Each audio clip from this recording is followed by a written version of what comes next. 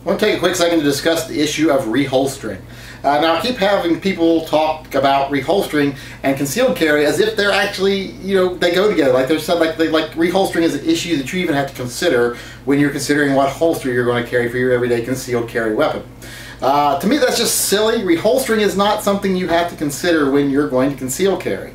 It's like these people think they're going to be Old West style, slapping iron in the town square and spinning their guns and putting them back in their holster. It's just not going to happen at all, period. When you're concealed carrying, no one sees your gun. You're never going to draw your gun unless you are in grave danger. Hopefully if you draw your gun, you're not going to have to shoot it, but even if you do or don't shoot it, you're not going to be in a situation where you're going to have to reholster quickly. If you don't have to shoot your gun, you don't have to reholster quickly. Hopefully the threat has ended and left. You have time to carefully place your gun away, and you're going to want to do that anyway because you want to make sure, like during the adrenaline rush, you didn't take off safeties that are on, blah, blah, blah. So you want to carefully reinspect your gun and put it back in your holster anyway. You're not going to be quickly sticking it back in. If you do have to fire your weapon, well, then you're definitely not going to be reholstering quickly. It's just not something you're going to want to have to do. Especially if the police are coming, you don't want to be putting your gun back in a hidden area. You want to keep your gun visible. Someone asked me the other day, said to me the other day, well, I can think of a reason why I have to reholster quickly. If I have to shoot somebody and I know the police are on the way, I don't want to get shot, so I want to reholster my gun.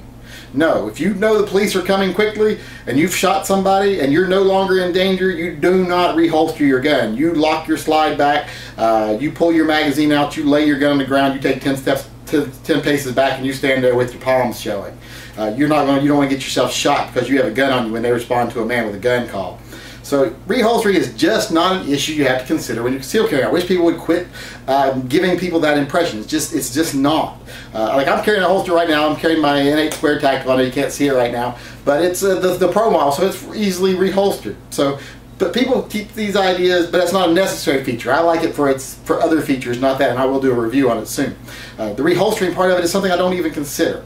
So a lot of people think, well, I got to get a Kydex holster because the reholster is easy. I can't have a holster that closes, or it doesn't matter. If the holster is comfortable and you're going to wear it more because it's comfortable, it'd be better to have a holster that's comfortable that you'll use every day, that it's hard to put your gun back into, than it is to have an uncomfortable, hard holster that you're not going to want to carry and it's uncomfortable to carry, that you can reholster in easily because you're giving up comfort for something that you're never going to have to do and you shouldn't even be doing.